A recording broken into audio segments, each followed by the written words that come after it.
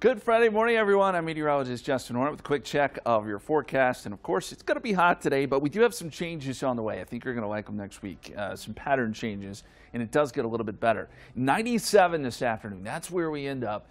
Humidity will be high, so heat indices will be anywhere from 100 to 105. More stifling heat with a lot of humidity out there, and that goes for all those Friday night football games too. Our ridge high pressure has been behind all the heat, finally starts to shift away. So this is Monday, 7 a.m. We get a weak front that'll move into North Texas. That may kick off a few showers, generally north of San Antonio. But another system behind that may kick up a few more showers and storms as we get into Tuesday and Wednesday. Could also help to push a front into the area. So that should cool us down some and at least give us some small rain chances. Meantime, we're also watching what's going on in the tropics. Hurricane Center gives this area in the Caribbean and parts of the Gulf of Mexico about a 40% chance of development. We're going to have to wait and see on this. We don't have anything yet. We need something to get started first, and we'll have to see where it develops before we can put together any real reliable forecast here. But it is something that everyone in the Gulf of Mexico needs to keep an eye on.